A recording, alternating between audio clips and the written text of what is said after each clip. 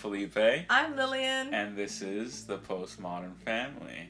Thanks so much for watching our videos. If you haven't seen our channel before, we make videos about Americans living in the UK, our pregnancy with a second baby, and traditional family life. So if you like what you see, hit the subscribe button. And if you really like it, sign up to be a patron at our Patreon site. That's patreon.com/thepostmodernfamily. One of our more popular videos was the video we put out about Jeremy Corbyn and the general election. That seemed to get a lot of attention, a lot of comments. We decided to be controversial again. Again, to dive into UK politics from an American perspective, yes. Of course. Though this time we're not going to remain so neutral.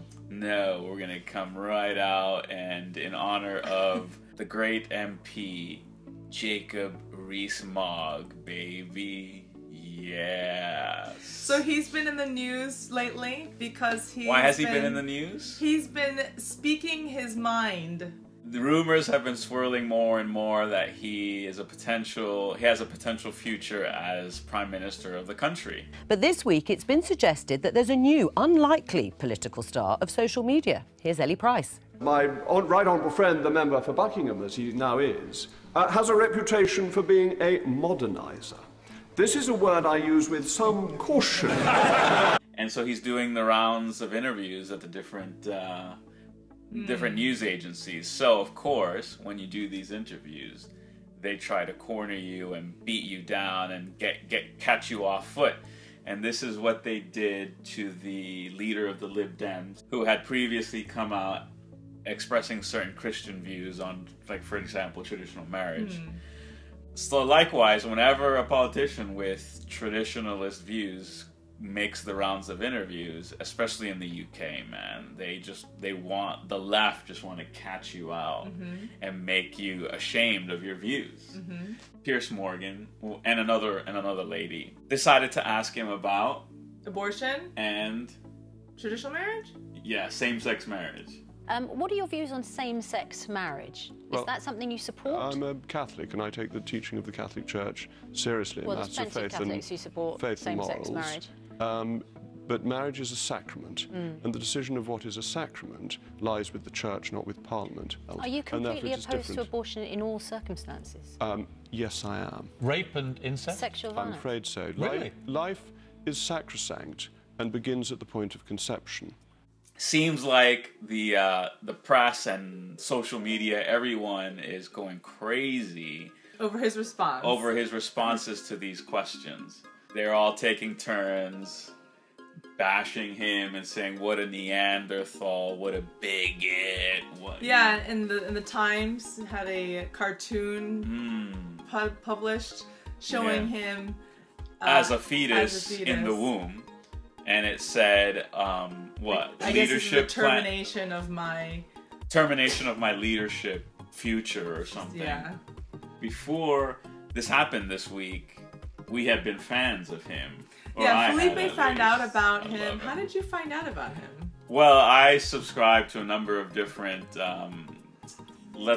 conservative British sites and Facebook feeds, just to feel like there are other people who think like me in the UK, because I don't know any person. Well, I don't know very many personally. So they started posting about him, and the big thing is that, like Trump, they're gonna meme him into 10 Downing Street. They started generating this buzz, social media content. Yeah, this buzz about Jacob Rees-Mogg.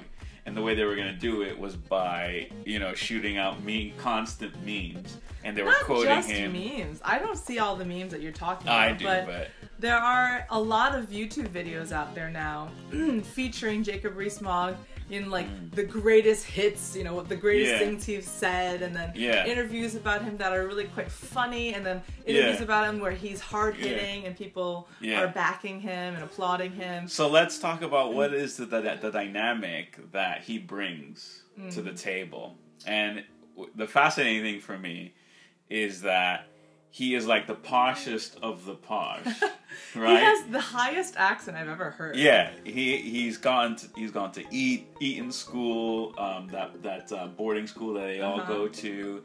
He's gone to Oxbridge, and his wife is descendancy from some nobility. Lord. And I think his father's a lord as well. Yes. A lot of people would think makes him really accessible, unapproachable, and off-putting. But he has the opposite effect, it seems. He has a touch with the common people like us.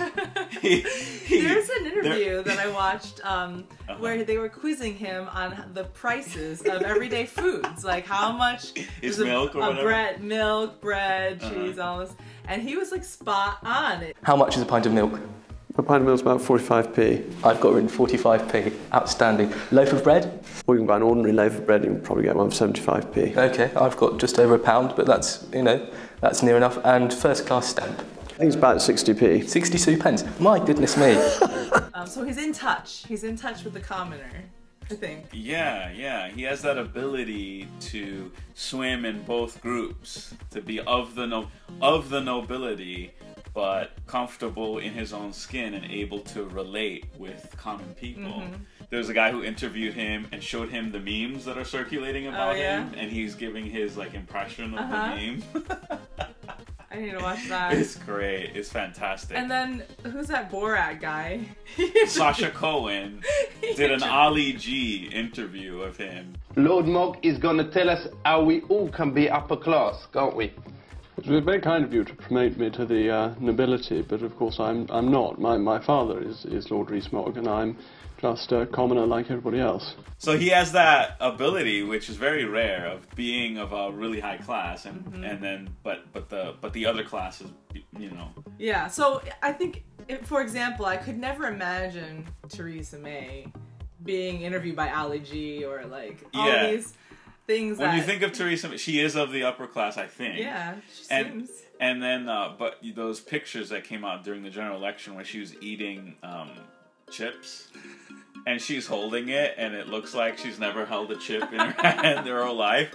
And then when she eats it, the way her lips go over the chip, it's like she's never eaten a chip in her whole life. So that's too bad. I'm sure that's not the case, but it's just the impression that she gives off. Yeah. What makes you love Jacob Rees-Mogg?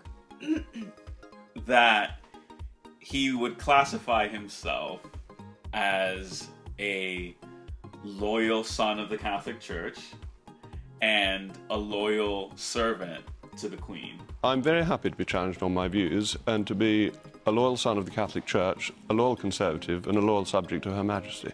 I think one of Felipe's favorite titles of an article was the quote that he said, "I am not a modern man." Yes. And he was talking about not changing his... Any nappies. That he's never changed a nappy in his life. And he said, why would I do it if the nanny and my wife are way better at it than I am? And that just seemed to make sense. He didn't say, I'm above it. He didn't say, oh, I'm too good for it. He just said, practically, I'm not good at it. I started to really get into him when my first introduction was when he had his 6th kid. Oh, yes. And the name he gave the kid. Yes. Was it Sextus? Sextus? Sextus, I think. Which is Latin for 6. And my heart sang out when I heard that.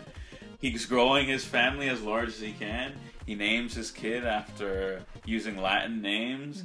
And then I got into his views that he's a free market capitalist. So he is for Brexit, and believes that there is no such thing as a soft Brexit. You are either in the European Union or you leave it. And this is...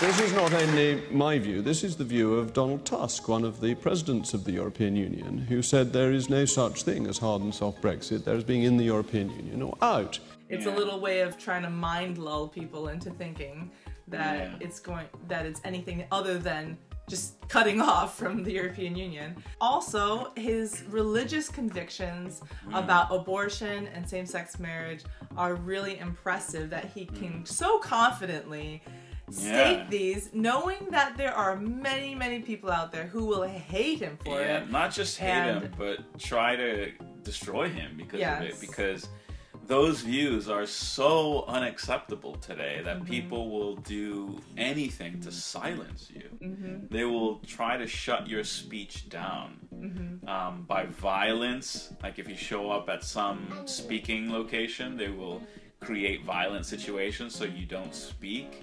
And in the worst case, even the UK police will investigate you for hate speech if you espouse conservative views.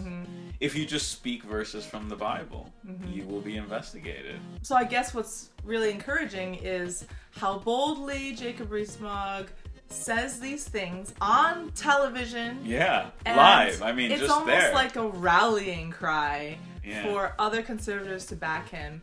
These are principles, these are ideals, and you have to admire, setting aside whatever the principles or ideals are, there's a level of virtue in saying, these are my principles and I'm not going to sacrifice them. And this is something that the liberals don't seem to understand. When they want to destroy anyone who holds principles outside of their own, and they can't possibly think of admiring someone who would uphold principles because they are opposite to them. They lose their mind.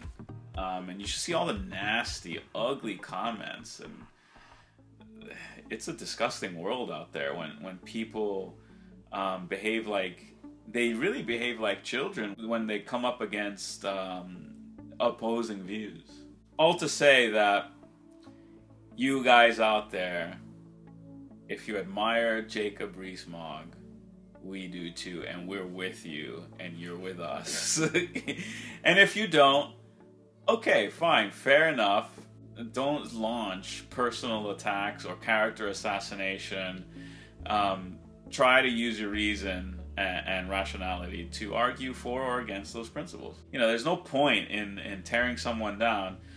It just reveals that you irrationally hold to your principles and you can't defend them properly. But it does seem like 99.9% of the UK is going crazy against Jacob Rees-Mogg. But I have a feeling that that's just a perception, and that there's a silent majority of people who are sitting back, fearful for their lives of expressing agreement with him, but that actually agree with him. Yeah, and I think that's where we've gotten. You look at the Trump outcome, you look at the Brexit outcome, you've got, I think, a silent majority who are looking for someone to give them a voice.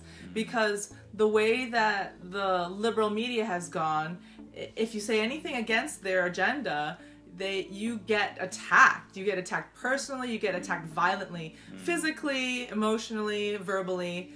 And so people these days would rather just not say anything, but they still hold their views. Yeah. And they take their views into the voting booth.